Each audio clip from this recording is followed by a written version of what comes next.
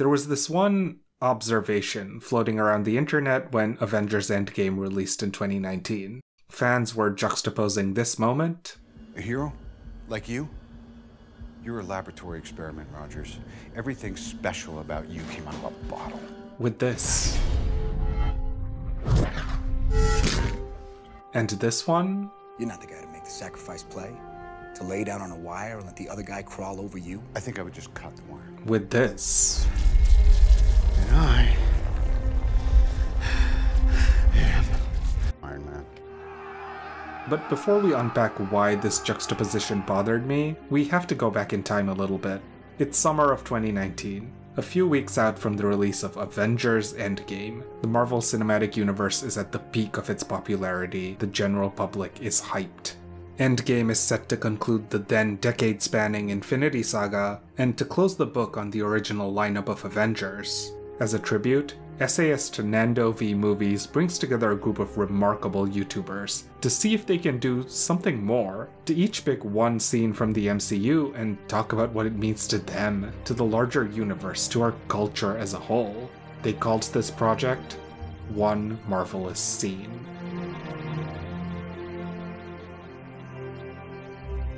I wasn't making videos at the time then, but now, 5 years later, I am. So I figured, why not jump on that playlist with a late entry and commemorate this particularly important anniversary?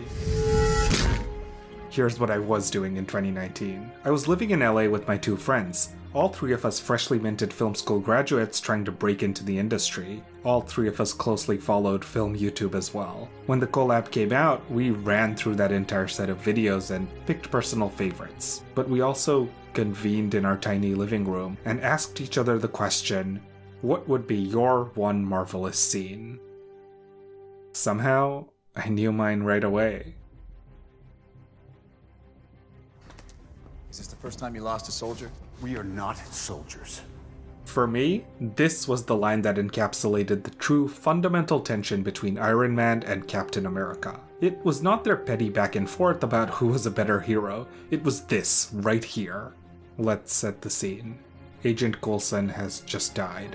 The film's villain Loki has escaped S.H.I.E.L.D. custody, and the Avengers have been split apart before they could even come together. It is the moment in the screenplay Blake Snyder calls the dark night of the soul, the hero's lowest point before we break into 3.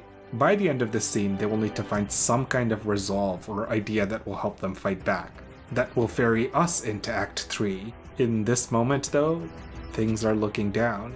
We are too. We slowly pan up to see Tony Stark gazing into the abyss. He's close to the camera, but his eyes are as distant as can be. Steve Rogers enters from the other side of the room. So far, the two characters have not been on the same page yet, but now, bonded by battle, perhaps they will be.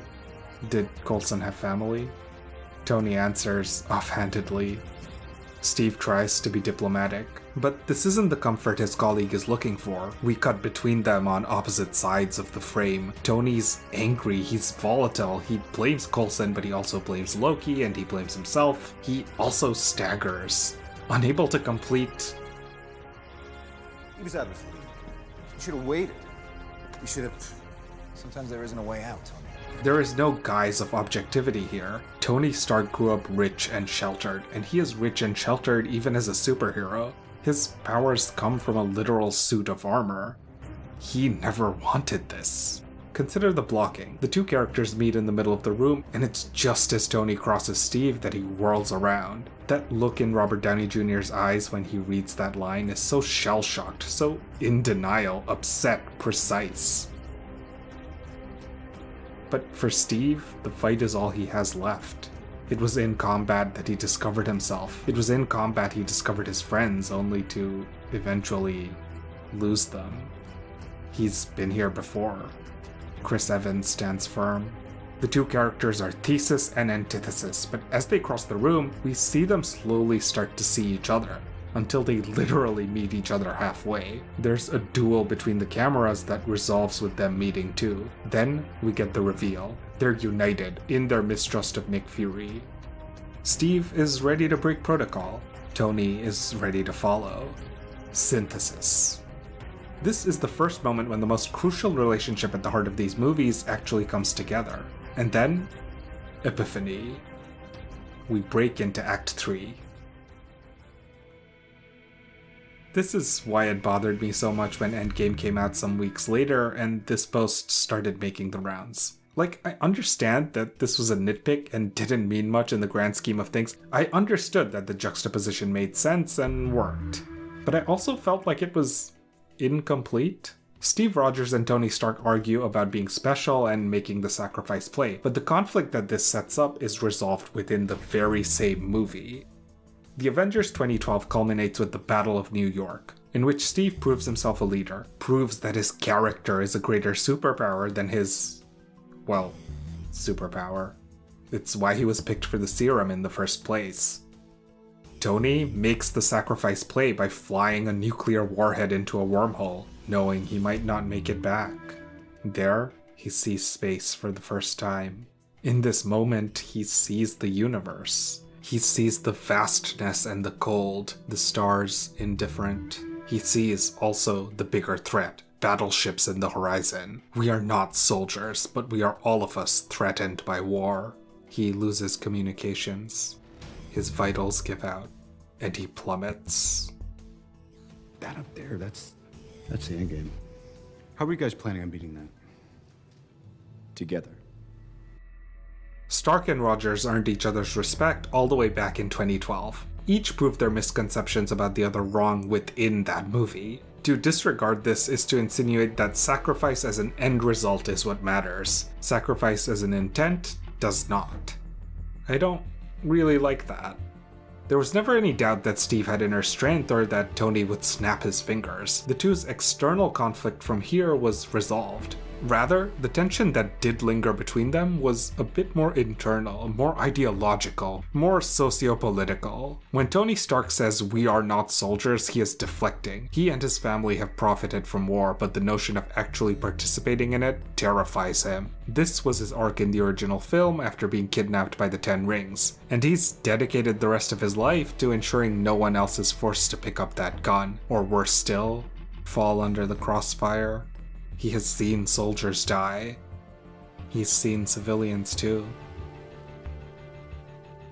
Isn't that the mission?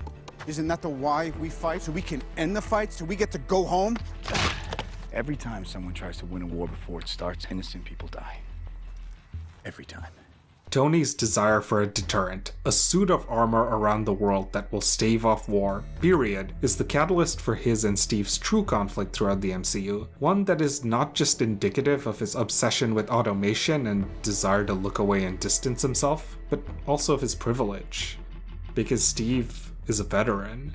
He's lived through one of the greatest atrocities in world history and knows that war is not violence alone. It is also resistance, it is also oppression. To look away from that and leave the fighting and thinking to automation trained on algorithms and an inequitable status quo, mind you, is to be complicit and uphold that status quo. And that status quo reeks of implicit bias. In this moment, Steve is a soldier, and he saw Coulson as one as well. When he asks if it's the first time Tony has seen one fall in battle, he's extending his own brand of admittedly hypermasculine military man respect to Coulson. But he's also trying to do the same to Tony. That it doesn't fly is what's so fascinating to me about these two characters. Tony rejects this comfort, and rejects the notion that it can be seen as a comfort at all. It is not that he won't make the sacrifice play. He's done it back in the original Iron Man, and will do it again. But he doesn't care for the way in which we lionize it, glorify it. He questions the necessity of that play. Years later, Steve will get his happy ending only because he decides to question it too. Throughout the MCU, Tony and Steve are bonded as friends, rivals, almost brothers by way of Howard Stark. No, I'm glad Howard got married. Oh, really? You two knew each other? He never mentioned that. Maybe only 1,000 times. God, I hated you. Colleagues, enemies, and most often, comrades. Across this whole gamut of relationships, they undergo a push and pull. Steve becomes disillusioned by the government, the military, the bureaucracy and hypocrisy of the American ideal, one that thanks veterans for their service, but too rarely offers them actual tangible support in their attempts to re-assimilate. Tony is traumatized by all the war and suffering he sees as a hero, and grows to see the value of checks and balances, of accountability. He ceases to believe in war as a business, and, in fact, in the romanticization of it. They learn from each other and adopt each other's beliefs and personality traits. But this also means they see their own worst tendencies in one another, or worse still, indulge the worst in themselves. Tony's obsession with policing causes him to lose sight of himself when he learns how his parents were killed. He became Iron Man out of a desire for redemption, but he sees no possibility of the same for Bucky Barnes, a veteran like those he hoped to protect, and Steve's last link to his soldier days. His definition of accountability and peace in our time is also xenophobic and deeply hypocritical. He uses the Accords to keep Wanda under house arrest, and even makes a snide remark about her immigration status as if it makes her less trustworthy, but he's happy to defy the Accords when it benefits him. Steve's disregard for accountability means he will always love the public and respect their criticisms, but never as much as he trusts his friends to rise, vaguely, above them. There was a time my friends and I would argue about which side of Marvel's Civil War we fell on. Of course, both sides are extremes, with the wrong asterisks attached. That's kind of what makes the debate more fun. Tony's take on bureaucracy is fascist, inconsistent, and hypocritical. Steve's take on freedom is interventionist and profoundly incurious.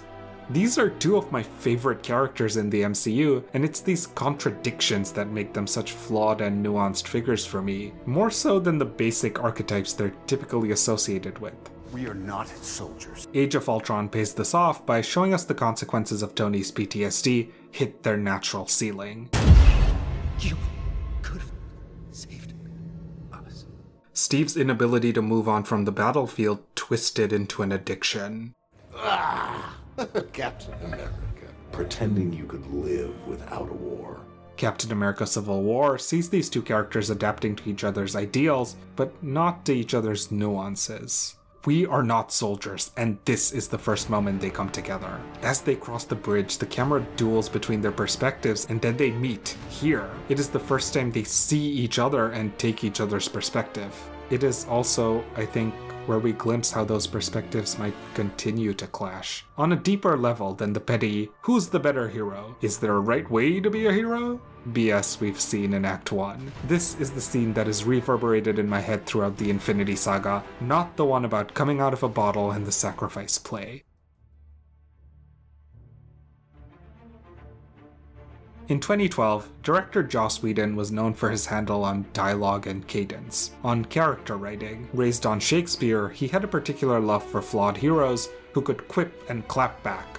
In more informal, modernized slang, of course, but remained steadfast in their principles through all the cynicism. At the time, his voice was the perfect synergistic force for the Marvel project. While the third act is fun, so much of the joy of Avengers 2012 is in the build-up, the debate, the tension, and this is the natural culmination of that tension. Every word weighs heavy on every character. Now, it is important to acknowledge what we know about Whedon today, and I will, but I don't want to downplay his contributions or influence on the larger MCU here. I don't agree with the sentiment that his biggest influence was witty dialogue or quips. Joss Whedon is not the only reason we see so many witticisms in modern media, and to say he is gives him too much credit. Like most established filmmakers, he had certain beats, themes, and character archetypes he would keep circling back to that are, I argue, more important.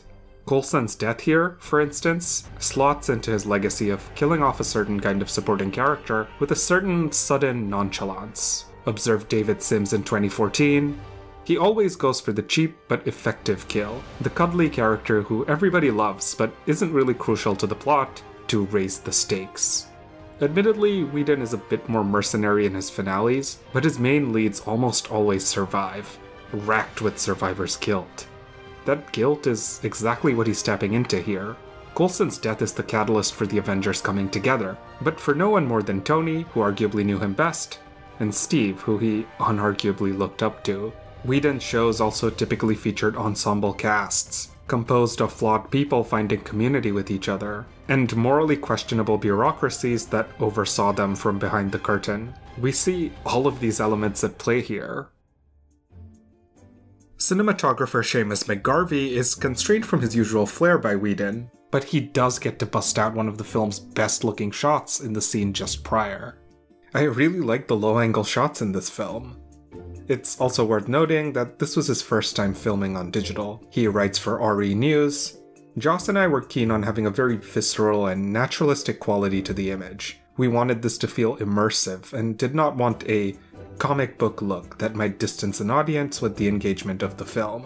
We moved the camera a lot on Steadicam, cranes, and on dollies to create kinetic images, and we chose angles that were dramatic, like low angles for heroic imagery. I also respect their choice to use a 1.85 to 1 aspect ratio, so as to capture more verticality during the Battle of New York and fit these titans of differing heights in the same frame. The slightly desaturated look this film has actually serves a similar function. Zero Wolf discusses this too in an excellent video about the MCU and color theory. I don't think the ugliness of Marvel movies is a factor of which ones are shot digitally. It's actually a factor of how many superheroes have to be on screen together. It helps keep their costumes, many of which are designed in loud primary colors, from visually clashing against one another too much. Even though Steve and Tony are out of costumes in We Are Not Soldiers, that neutral look here is consistent with the rest of the film and just as deliberate. Both of them are wearing muted clothes that will look pleasing next to one another, while emphasizing different character traits. A graphic tee in line with Tony's character, and a stripped-down blue uniform in line with Steve's. The scene is otherwise grey. Editors Jeffrey Ford and Lisa Lassig do an admirable job of cutting between those images with that same kinetic propulsion McGarvey mentioned. The camera movements, the frenetic editing becoming this visual push and pull between Steve and Tony, between stillness and anxiety, elevate Evans and Downey's chemistry to a level we hadn't seen yet. Once they join hands and decide to defy Fury, Tony's monologue leads into this perfect mid-sentence realization of where Loki will be, because our antagonist, it turns out, is more like him than he's been willing to admit. Loki's a showman. He doesn't just want to beat the Avengers, he wants spectacle. So do we, the audience. This was one of my favorite act breaks in the MCU, and it was, no exaggeration, one marvelous scene. Of course, this is what I might have told you in 2019. The reality is,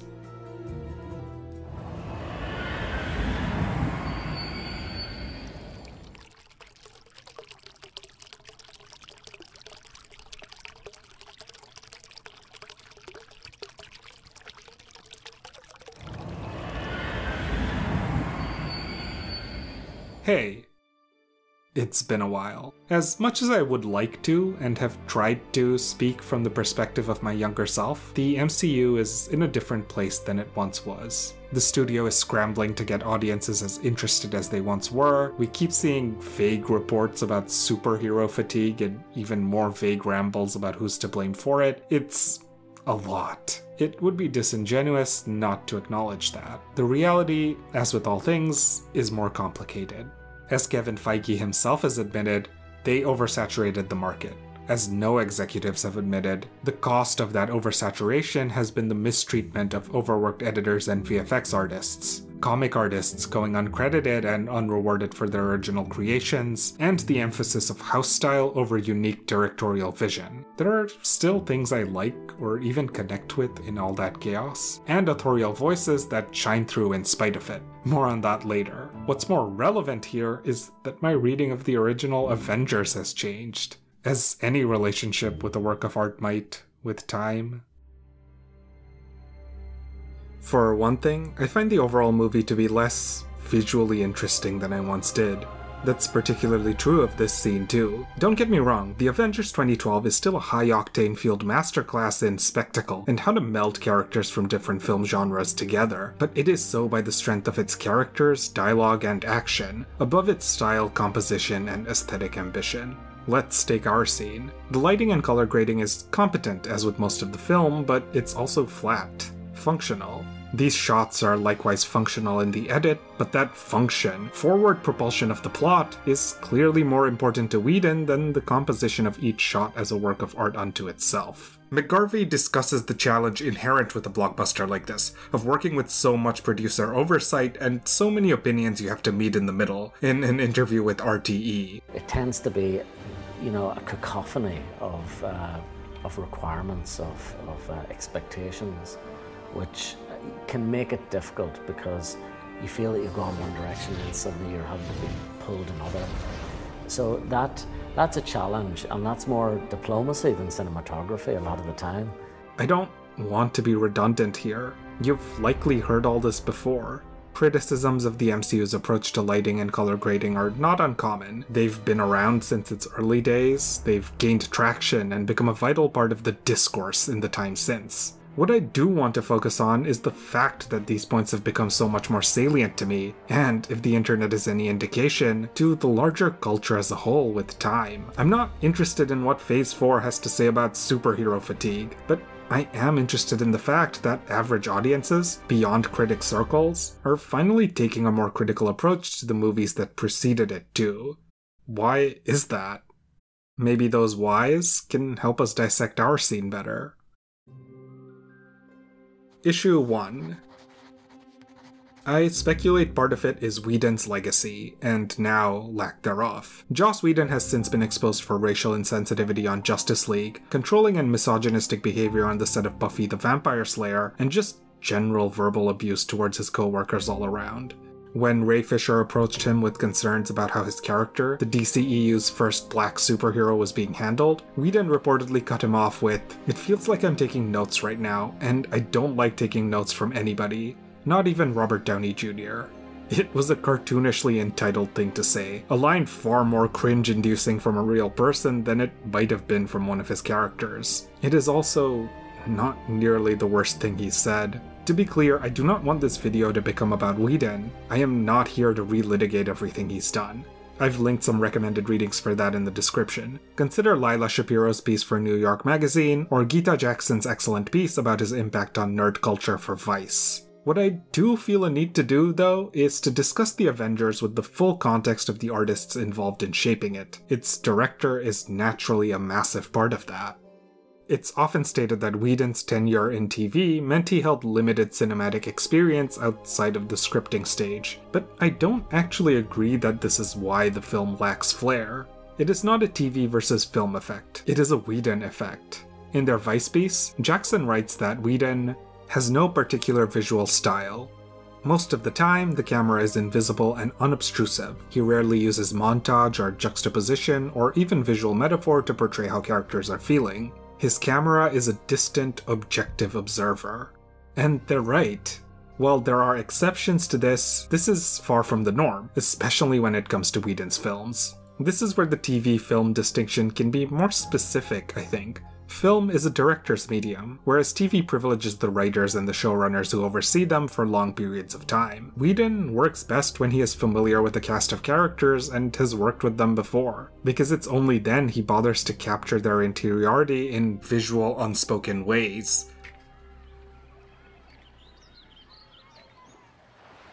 See the Buffy episode The Body for a standout depiction of this, or even the dream sequences in Age of Ultron 3 years later, when he's had some more time to work with this ensemble. In the original, though, we're shown a very omniscient, overarching view of the Avengers' grief. We understand Tony and Steve's states of mind here, but we don't burrow into how the grief has rattled their psyches. We hear about it, infer. To tie us back, indeed, it's the dialogue in We Are Not Soldiers that does so much of the heavy lifting. If there's a distinction I draw between my younger self and the one today, it's that in the past I would have said everything else is elevated by that dialogue. Today, I think it's all in service to it. This can be, and is, a valid and deliberate aesthetic choice. I bring this up though because while I do still love the overall Avengers 2012, I find myself with more complicated feelings regarding my specific scene. And that's because it is a scene that feels particularly beholden to Whedon. For all its strengths, it is shot entirely within his comfort zone, the dialogue is the star, and the direction is only here to complement that. In that very first argument, the one we all remember, when the Avengers quibble about noble heroics and sacrifice plays, the camera is, at least, playful. We see deliberate variation through close-ups and wides, there are Dutch angles to signify the character's descent into depravity, and even a great shot where the scene literally turns on its head while pulling back to Loki's scepter. In the Battle of New York, there are exploding particle effects and elegantly choreographed synergy moves between our main players, while the world screams and writhes around them. Alan Silvestri's score is on full blast. Here, there, almost every once and where, I see McGarvey's handle on the camera and Ford and Lassek's handiwork in the editing room. I see industrial light and magic, and the third floor's VFX work spark and erupt across the screen. I see the cinematic medium challenging Whedon to be more creative with the camera. But here, I see just him, at his most pared down and functional. I think we're past celebrating that without a critical eye. Of course, there were criticisms towards Whedon's work, even back then. Roger Ebert famously described the film's dialogue as speeches of noble banality, and Buffy the Vampire Slayer was frequently praised for its writing first and foremost, but less often its filmmaking. But there was a much louder, more vocal and passionate line of defense around him. He's too reliant on dialogue? He showed those naysayers with that masterful silent episode. There are sexist undertones in how he writes women? Well, he's actually a feminist who changed the game in the 90s. Today, that defensiveness has thankfully been dispelled. With the context of all he's done and who he is as a person, we've become much more amenable to not just accepting critiques of his work, but also parroting those critiques. He was progressive for the 90s! So much of this reappraisal of Whedon's work, though, is precisely that, reappraisal. To be clear, this more critical approach that we are taking towards it is absolutely a net positive. But it was a long road to get here. I think it's worth unpacking that when we talk about his body of work. Whedon built his empire on a culture of nerd worship, largely through acknowledging that fan interpretations of his works were just as important as his canonical intent, and he encouraged parasocial relationships, which left a lot of fans defensive about criticism towards his work. I am guilty of having been one of those fans. There's a difference between appreciating a director's body of work and advocating for creative freedom, versus deifying a director so as to shield any meaningful criticism around them. Maybe these lines have lost some of their luster now that one of the men who wrote them has too. On one level, that doesn't feel right. Why did it take until Whedon was quote-unquote exposed for me to start reevaluating his work? Issue 2. Maybe part of it is just my brain on film school. After Buffy, Firefly, and the Avengers, Whedon had become an influence on my work and the work of thousands of others. Not just creatively, but also scholarly. I used to even be a big fan of Dollhouse. Dollhouse! Do you know how many people have seen Dollhouse? As an undergraduate in 2014 through 2017, I learned about the world of Whedon academia, an entire subculture in and of itself. His story spanned so many explorations of genre, gender, sociology, and class that there were multiple peer-reviewed journals, both graduate and undergraduate, dedicated to studying his work. One of my favorite teachers at the time, Professor David Kachemba, served as an editor-in-chief on one of them and penned foundational papers on the opening sequences of Buffy and Dollhouse. A friend of mine attending Wesleyan University surprised me by taking me to their film building. In a ring of concrete pavement around the base, rest carved inscriptions from the major artists who graduated from Wesleyan, Whedon naturally among them. His message reads, "Watch something weird." It was genuinely inspiring to stand there. Later, I moved to LA in 2017, eager to break into the industry right at the height of the Me Too movement. I met some of my favorite people during that time, but also learned about the dark side of the industry in conjunction. I learned that many filmmakers and performers I'd once admired were terrible people. I learned that Hollywood was built on the backs of us, assistants and interns, and especially on the backs of women whose voices had been muted out for too long. I learned that the people I wanted to work with weren't necessarily the ones I thought of as my heroes. It was the people on the ground. My classmates, teachers, and co-workers. It was also around this time that Whedon took over for Zack Snyder and completed the theatrical cut of Justice League. Although the full extent of his abuse would not be made public until some years later, this time did prepare me for adopting a healthier approach to how I perceived my heroes, how I perceived Hollywood as a whole. See, the most natural way to get an entry-level job in the industry is to work at an agency or as an assistant to a larger player. You learn about those larger players fast, through the grapevine, who's good to work with, and who isn't. Whedon never came up in this capacity during my conversations with colleagues, but in the context of all I know about him, and about the industry, both from my studies and all the info that's emerged after, it is particularly difficult for me to, quote-unquote, separate the art from the artist. Nor do I think I should. Before 2019, I was a student who happened to have read a lot about the Avengers director and about the MCU that dominated the culture at the time. Nowadays, I'm a media literacy teacher who's noticed waves of incoming students who either call the MCU a major influence on their work or find themselves falling out of love with it. Sometimes both. We are fast approaching a world in which the emergent filmmakers of the time will have grown up with the MCU. They will adopt much of its worst qualities. Its once muted grace, its avoidance of sincerity and over-reliance on pathos, its secrecy around scripts, even in the hands of its talent, its implicit biases and military propaganda. They will adapt the worst impulses of the artists involved in making them, oftentimes subconsciously. At least, that's the fear that's easiest to reach for. Emergent filmmakers will also adopt, I think, some of the MCU's best. Its willingness to play with form as time goes on, its careful attention to casting and collaboration, its character work across projects. I also think that by recognizing its shortcomings, they'll look outwards to wider pools of inspiration. They will trace those influences back to before Marvel, beyond Hollywood. They'll look at the movies that purportedly influenced the MCU in the first place. I say this because I don't think my views on Whedon changed solely because he turned out to be a miserable person. It was also because my tastes naturally changed and developed with time. To quote the man himself, art isn't your pet. It's your kid. It grows up and talks back to you. Despite growing up as part of a generation that deified Whedon, I, and the vast majority of his fanbase, are able to examine his work with a more critical eye now. The fears I see touted against a younger generation raised on Marvel movies feel overstated to me. We can't blame people for growing up with the dominant pop culture of their time. We also can't forget that there is a sequel to Growing Up called Being Grown Up.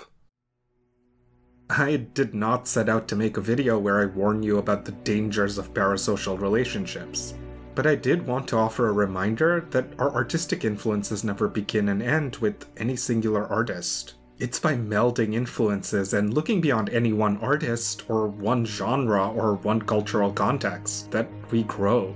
I wish I had been more receptive to criticisms of Whedon's work in the past, but I don't regret my naivety around Hollywood or the early MCU as a project because without it, I wouldn't have gotten here.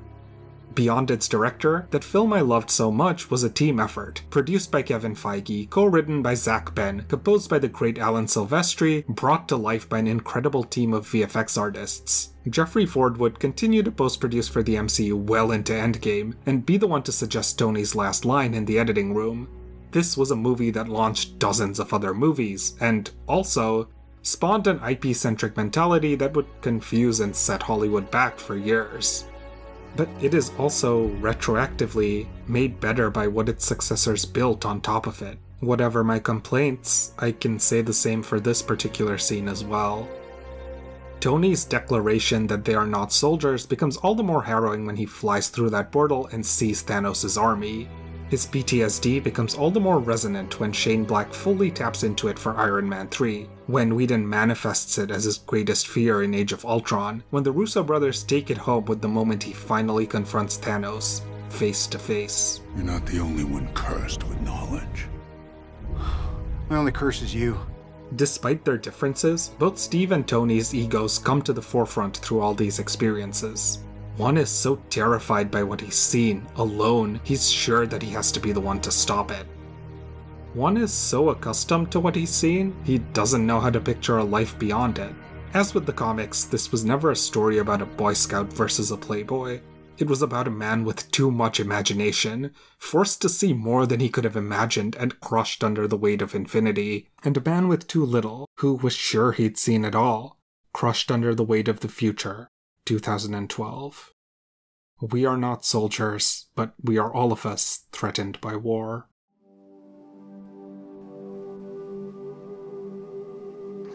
Issue 3. To take us all the way back to the beginning, does an old GIF set mashup from 2019 really warrant a full-length video response? Especially when so many of my criticisms have already been voiced before? Well, of course not.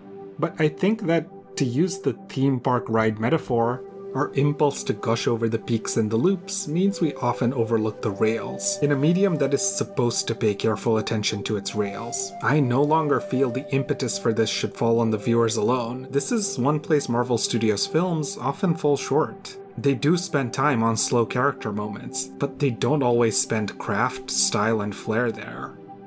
This is why projects like One Marvelous Scene are so important. I see these critical perspectives as the counterpoint to this issue, in-depth analyses that are about deepening our understanding of specific moments in these films, instead of just focusing on the broad strokes you pull up for the sizzle reel. Through deepening our understanding, we arrive at new perspectives. I mentioned that my friends and I picked personal favorites from the original One Marvelous Scene playlist way back when, and mine was Just Right's Military Ads in Marvel Movies. There, creator Sage Whedon unpacks the long-standing relationship between Hollywood and the US Department of Defense. Essentially, the Pentagon will provide military equipment for the shooting of a film in exchange for some creative control over it, including final script approval for how that film portrays the US military. While the MCU is often critical of bureaucracy, surveillance, and corruption in the government, you'll notice it is almost never specifically critical of these things within the modern US military. You'll notice one of the revisions Captain America Civil War makes to its source material is that the Superhuman Registration Act is enforced not by the US, but by the UN. I highly recommend Whedon's full video and have linked it below. This deal is a tremendous boon for big studios, and one that all three Iron Man films and Captain America films took advantage of, often portraying the military in a glorified light. But as Just Right points out, the Pentagon actually pulled their support from the Avengers 2012.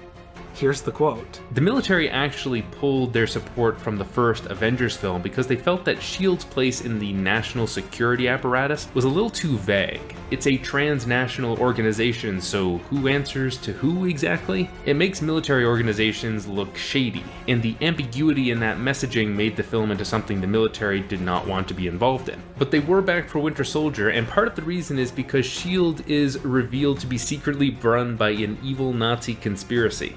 Per Spencer Ackerman on Wired, the military stealth jets you see later on in the film were digitally inserted, and not actual planes provided by the US military. These factors give Tony's line a strange new meta-narrative weight. We are not soldiers. One I'm not sure Penn and Whedon intended. Comics have always been used to spread political messaging, or in Captain America's case, literally sell war bonds. But Tony is right. These characters are not soldiers. The way in which their films depict the military is romanticized and straight up signed off on by the Pentagon, and their cynicism towards corrupt governments and power structures, even when introduced as metaphors without explicit real-life analogues, is ironically more specific and interesting than their portrayals of actual existing institutions. Within the grander MCU project, The Avengers stands as the rare film that is not beholden to Pentagon oversight. Although my opinion of this scene has fallen in some ways, it's actually risen in others. I love that line of Tony's even more now. As I write this though, I find myself at a crossroads. Where does my own arc find me? What is my one marvelous scene today in 2024? Do I choose something post-Endgame so I can add something new to the works of my predecessors? Or do I lean on my own experiences about becoming disillusioned by Hollywood? Should I choose a scene from Hawkeye, which tells a story about the flaws we fail to perceive in our heroes, and reckons with the cost of admiring those we don't know, often uncritically and without question? Or maybe, do I disregard the MCU altogether and turn to my favorite Marvel film, which exists only tangentially to it? Maybe I just look at the universe as a whole and turn to the scene that's affected me most. I know that road. I still think back to the fate of Tony Stark's parents, the way we seamlessly go from blurry cam footage to the character's internal flashbacks, realized in vivid HD and yet intimately, viscerally subjective in what they show and withhold. I think of the heartbreak, the handshake, the snap, and almost inextricably, that one line. Is this the first time you lost a soldier? We are not soldiers. Maybe I try to find something that combines the three, combines all the sides of me, fan, filmmaker, and critic, across time periods. I think my one marvelous scene, today and for the purposes of what I've talked about in this video, comes from Endgame itself. It's a single shot. A few minutes into the film, we see a close-up of Steve Rogers' eyes, staring into the horizon as he and the team fly off to space to confront Thanos. He sees too much scope, too much scale. It directly mirrors how Tony saw space for the first time in the 2012 film. I think, in this moment, Steve sees Tony's perspective for the past few years, meets him halfway just one more time, a little too late. He understands his fear and that crushing weight of infinity. We are not soldiers, but we are all of us threatened by war. What a terrible cost that's had.